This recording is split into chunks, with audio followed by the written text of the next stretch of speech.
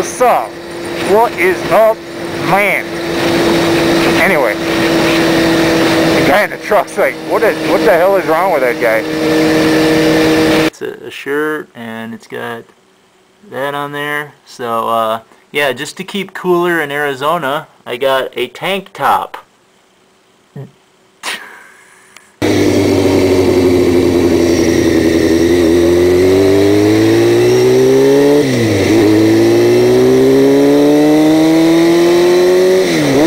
So, I was talking to a friend of mine. I won't mention names to protect the uninnocent.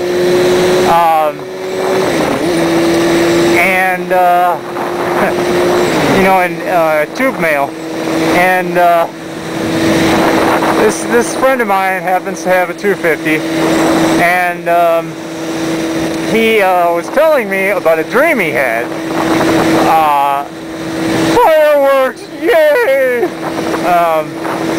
There's a dream he had about being on his Ninja 250, and he had gotten some ice cream, and he went riding off with the ice cream. He didn't eat it at the place he got it. He actually went riding off with it. And while he's riding, of course, he ends up spilling the ice cream on the Ninja, and then he wakes up. So I immediately was like, and I want to know everybody's opinion here. You know, I love my bike too, but ice cream on the bike, cream on the bike, and you're asleep. I don't know how many of you are psych students out there, but to me that says that you really love your bike.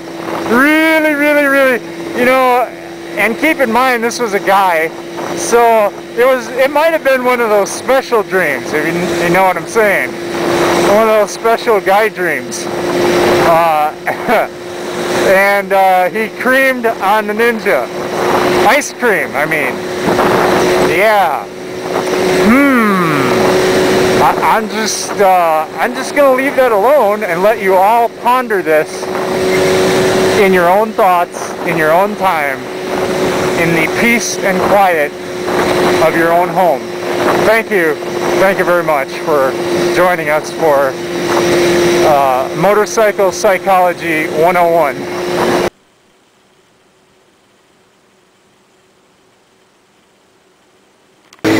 Oh, I see a cop hiding there. Oh, bacon!